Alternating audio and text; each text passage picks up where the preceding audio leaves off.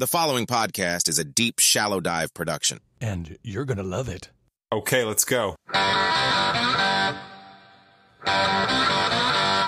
Cheney thing. Do we really have to do that? Look, it goes broader than that. Look, Bernie Sanders, Dick Cheney, Taylor Swift. No. The shooting? No. Having the Cheneys on board? No. You can't Dick Cheney or Taylor Swift. No.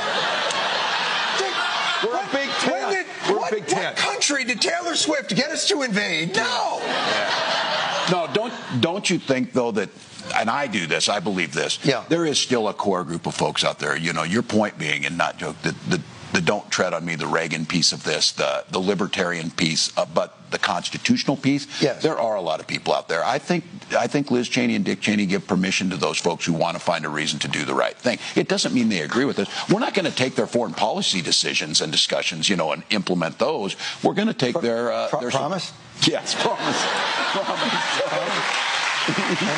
Yeah. Hey, what's up, everybody? Happy Wednesday.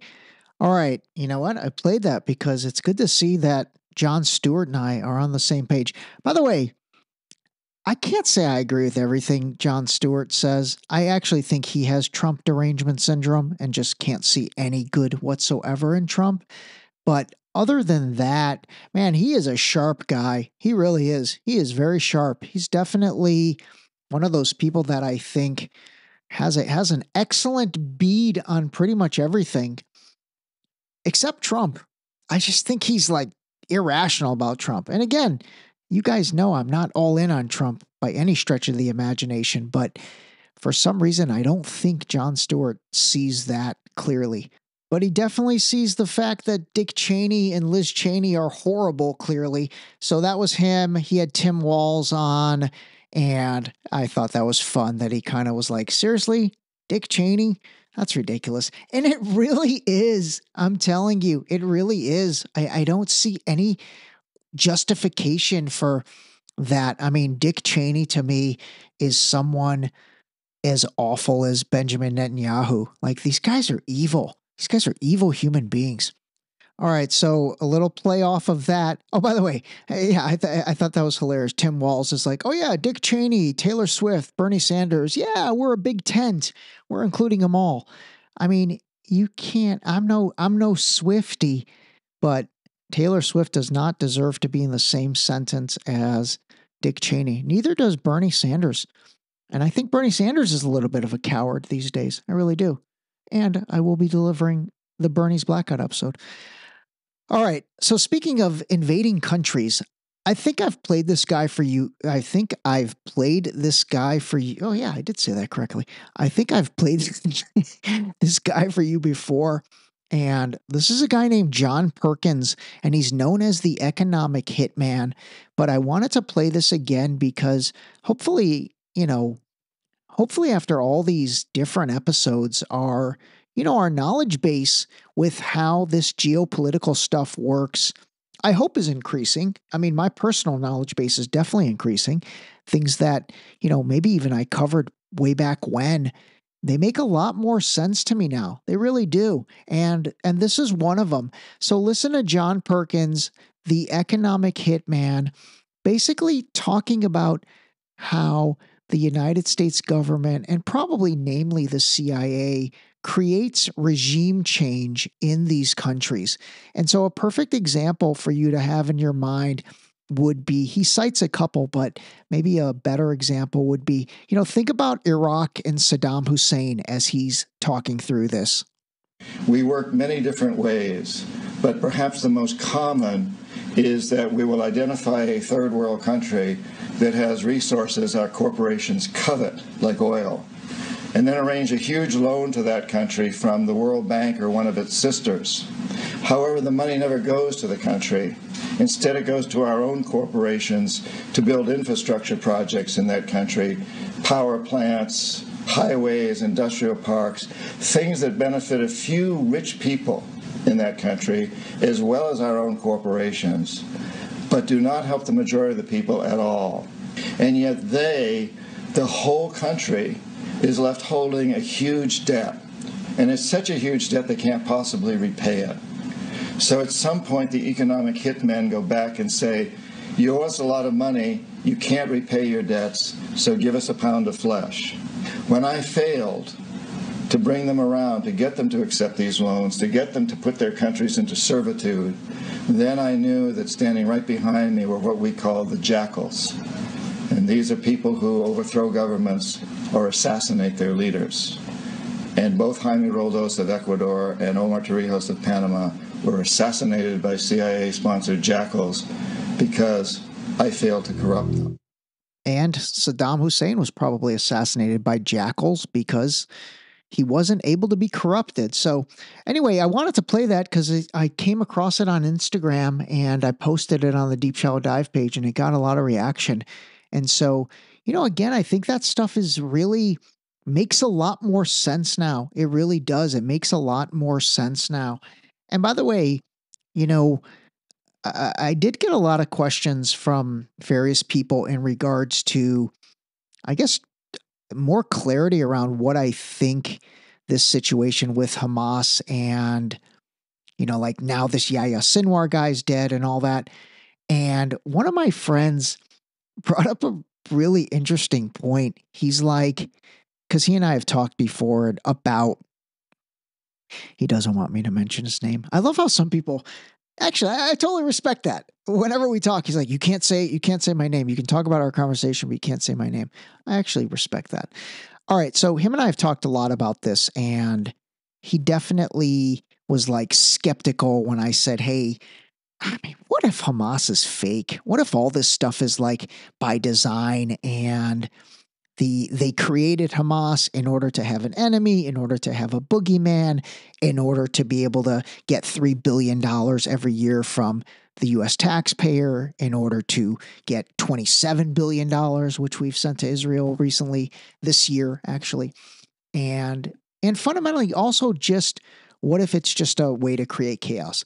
So I don't know if I've convinced him of that, and obviously I'm not trying to convince him of it, but he's definitely come around, because the other day, the one thing he said to me, which I thought was incredibly interesting, was he said that, he's like, have you ever noticed that when you see all these images of like, the Iron Dome, that big Israeli defense system, like in the sky, and they'll show all these images and it looks like just like bottle rockets. They never show any building in Israel being demolished.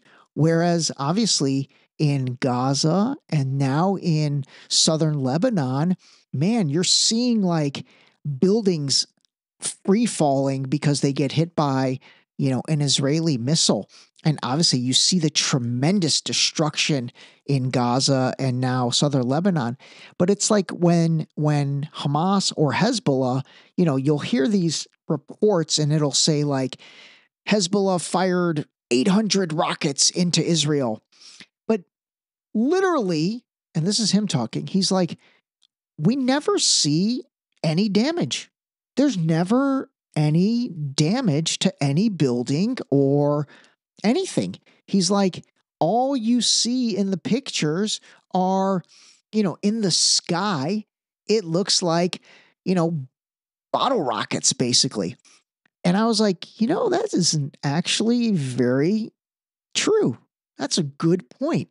I can't say outside of October 7, and, there's been a lot of stuff debunked on that. But outside of any footage of anything on October 7th, you really haven't seen any destruction inside Israel. Even when Iran fired off all those rockets. Now, supposedly, when that happened, they were absolutely surgical about it. And it looks like they did end up taking out a bunch of, I don't know, F-13 or F-35 Israeli jet fighters. They actually took out a bunch. But even that, you didn't see much on the news. I think that's for a whole different reason. They didn't want to show that those things had gotten taken out. But aside from that, when you see the quote-unquote Iron Dome stuff, he's like, it's pretty interesting. All you see is like an image of the sky, and it looks like, bottle rockets exploding in the air. I was like, you know what, homie? That is a very observant observation, and I will keep my eye out for more stuff along those lines. So anyway, that's that. All right, you know what? Speaking of Benjamin Netanyahu, I did want to play this clip because I want to show you just propaganda at its finest. Prime Minister, how is it going? Well, 2 days ago, we took out Yahya Sinwar, the terrorist mastermind whose goons beheaded our men, raped our women, burnt babies alive. We took him out, and we're continuing our battle with Iran's other terrorist proxies. We're going to win this war. So will something deter you? No. So that's Netanyahu basically just repeating the lies that he's been repeating for a year. There were no babies beheaded. There were actually no women raped, believe it or not. All of that stuff from the CNN reporters themselves down to everybody else, if you are paying attention, has all been completely debunked. But what's crazy is he goes on this whatever interview. Actually, that was like somebody recording him walking on the grass. And again, I mean, I guess it's not a surprise, but anyway, all right, that's that. Let's move on to the next clip. So this is again that comedian Dave Smith. I really like this guy. I think he's definitely nuanced, and I think I've said before, he's a libertarian. I need to kind of understand what those guys are all about a little bit better, but I really like him. I think he makes a lot of sense and a lot of common sense. So give this a listen. How many times the word racism was mentioned, and around 2012 it shoots up. Yep. Social justice shoots up. Transgenderism shoots up. White privilege shoots up. This was forced on the American people. Why are we having these conversations now? No, the people did not wake up one day and decide we want to have a national conversation about chicks with dicks. That didn't happen. This wasn't an organic movement. It was all of the most powerful people decided this is what we're going to talk about. And why was that? Look, when you're failing on policy, you pivot to a culture war. Yep. You pit people against each other, so they're fighting each other. Yep. We had in this country, we had an Occupy Wall Street movement where leftists were standing outside of big banks screaming, we are the 99%. Right-wingers had a populist movement called the Tea Party, where they were outraged about the bailouts of big banks, unsustainable debt, government spending. They don't like that. That's not what the powers that be like. Look, they like you fighting about issues like abortion. Now, I'm not saying abortion isn't a very important issue. It's a very important issue. But us fighting about that issue doesn't scare anyone at the Federal Reserve. It doesn't scare anyone in the CIA. They don't care if you fight about that issue. They love you fighting over transgender bathrooms. Yep. Man, I loved that. And my favorite part was when he said, when you fail in policy, you create a culture war. So seriously, think about that. Think back to 2012. And that was really the beginning of Obama's second term. So I don't know. I guess maybe that's a little strategic and thinking Obama's only got 4 more years. So maybe we need to, I don't know. All right. I won't stretch that, but I will say, I think he's right. I mean, think about these culture wars that have been created. You know, we never had this stuff before. We really didn't. We did not have this stuff. And honestly, I really don't remember well enough from 2012 to 2016 to think back and remember if we had all this chaos. Obviously, with Trump's winning the election in 2016, the chaos started. I don't really remember what life was like 2012 to 2016. Oh my God. That's sad. I can't remember those years. God, I can't remember a lot of years. I'm not even going to lie. It's like you wake up one day and you're like, where the hell did the last 20 years go? I'm not even kidding. I don't know if you guys feel like that, but man, I definitely feel like that lately. I'm not going to lie. I think I'm going through a little bit of a midlife crisis. Maybe I am. I don't know. Who knows? Anyway, all right. So I liked that from Dave Smith. I hope you enjoyed that clip. Here's another one. So this is another comedian, Tim Dillon. Man, these comedians, man, they really are smart. And maybe it's something to do with the fast twitch muscles in their brains or something. because they can think so quickly on their feet. But a lot of these comedians have really come into their own politically. I mean, I truly enjoy him. I mean, I guess Jon Stewart's another one of them. You know, I guess he'd be considered a comedian. Joe Rogan's considered a comedian. Dave Chappelle, Dave Smith, now Tim Dillon.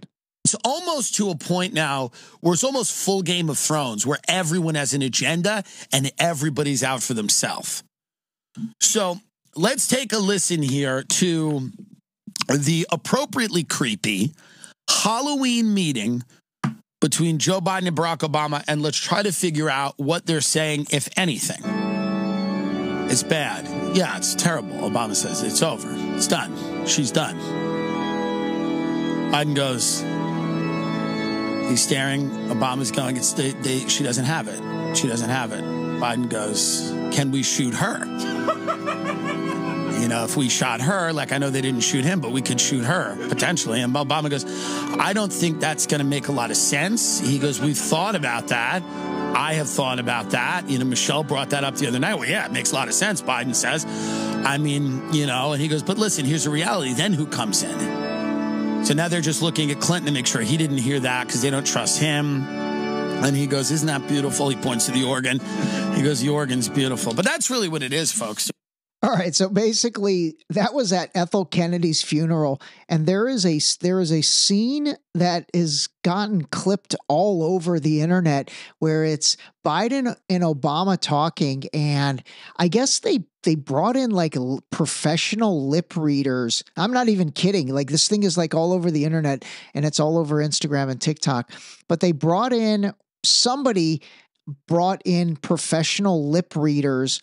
And they were trying to read Obama and Biden's lips. And it did look like, I'm being serious actually, it did look like they were talking about Kamala and talking about how she wasn't doing a good job. Now there's a lot of funny AI memes and AI stuff, and maybe I'll play one at the end that have been created about it. But in all seriousness, supposedly from the lip reader's perspective, that was what the discussion was about. It was Obama and Biden talking about, you know, being disappointed in Kamala's performance. Now, again, who knows? All right, this next clip is Nicole Shanahan. She was RFK Jr.'s running mate, and she is on Jesse Waters. This was from a few weeks ago. But, you know, I'm playing this because this is a topic that, like, in my mind, it's like both parties right now should be advocating for making America healthy again. Like, I love that RFK Jr. and Casey and Callie Means and now Nicole Shanahan and Trump and all that. Like, I love that they're talking about it. But unfortunately, because it's only them, it's going to get thought of or branded as a right-wing thing. And it's health. It's the health of the country. And so I want to point out how incredibly dysfunctional this country is right now, that they can't even come together on this. Like, how awesome would it be if Kamala and Tim Walz were like, you know, and we've seen the Make America Healthy Again, and, you know, we agree with that. We agree with making America healthy again. We should make America healthy again. But obviously, they don't talk anything about that concept because it's not theirs. You know what I mean? Now, again, I mean, I get it. No, I don't get it, actually. I don't get it. I was going to say I get it. They can't advocate. They can't say that Team Trump is doing something good. But you know what? They can, actually, especially when it concerns the health of children, the obesity of children, the health of adults, the obesity of adults. You know, when it does, they can come together on that. They could say, hey, you know, we'll actually agree to making America healthy again as well. You know, come up with your own acronym if you want, but that's something that shows me just how unfortunate of a place we are that you can't even have consensus or agree that your opposition is doing something right. And I'll tell you, it wasn't like this back in the day. Like if you go back and watch debates between, for example, JFK versus Nixon, or even Obama versus what's his name? Oh my God. Why am I blanking on this guy? Mitt Romney. God, I can't believe I blanked on that. Even Obama versus Mitt Romney, John McCain versus Obama, like all of these previous debates, Reagan versus Carter. No, did Reagan debate Carter? No, I don't think Reagan came after Carter. All of them, you know, they had a level of decorum to them. They really did. They had a level of decorum to them. All right, so listen to this. You had last week a big event in Arizona, and your running mate got on stage and he says, "We're going to make America healthy again." Tell us what that means. So making America healthy again is admitting the fact that we have the highest chronic health disease rate of any modern nation. We spend $4.6 trillion on healthcare. It doesn't seem to be getting us anywhere. So it's really asking the hard questions of why is our healthcare system not delivering healthy people? We know that there's a huge amount of collusion and a huge amount of corruption in our agencies. We're going to decouple that. We're going to decouple big pharma from our government agencies that are responsible for delivering healthy results to people. We're going to stop censoring scientists that are telling us the causes of these diseases. We're not going to just whack-a-mole with these diseases anymore. We're going to get to the root causes of them. And we're going to be honest with people, and we're going to help them guide themselves into health. We're going to fix our food supply chain once and for all. We're going to fix dirty water once and for all. You know, Robert F. Kennedy cleaned up the Hudson. He's cleaned up a whole river system. And there are many other systems in this country that we know that if we had an opportunity to, we could clean out all of the PFAS and toxins that we know are making us sick. And we're going to see those health results turn around in a matter of, I think we could do it in 6 months. We're going to see a decline in autism. I mean, seriously, like, why is that controversial? Why is any of that controversial? That should be something that our collective government, the Senate and the House and the presidency and the challenging team, like everybody should be coming together on that. I mean, I know that's probably naive to say it like that, but man, it really is unfortunate. All right, we're at 22 minutes. I was going to play a few more clips, but I will not do that. And I will play a funny meme clip along the lines of my newfound way of ending this podcast by playing either a funny clip or a musical clip or something. So anyway, this is one of the funny ones, that the AI generated ones that got made from that conversation at Ethel Kennedy's funeral between Obama and Biden. Don't shoot the messenger. Don't shoot the messenger on this. It's just funny. And that's it. All right, call a spade. So is Kamala doing okay? Nope. She's down, Joe. I think they found out that she's retarded, and now we're basically fucked. Trump is killing us at the polls, so yes, we're going to lose Joe. Damn it. Wait. What if I come back to run again? As candidate? Yeah. Well, let me put it this way, Joe. The only person in this world who is even more retarded than Kamala Harris is basically you. So no, Joe, on, man. You're Just not going back yet. Shot. Let's let it all play out. Okay, we'll talk later, Joe. Okay. Women looking fine up in here. I just caught that they added Bill Clinton at the end. Women looking fine up in here. That was a great way to end it. This episode was brought to you by the new book, Deep Shallow Dive Into You, available now on Amazon and Barnes & Noble in hardcover and paperback. Don't forget to sign up for our new mailing list on our website at deepshallowdive.com.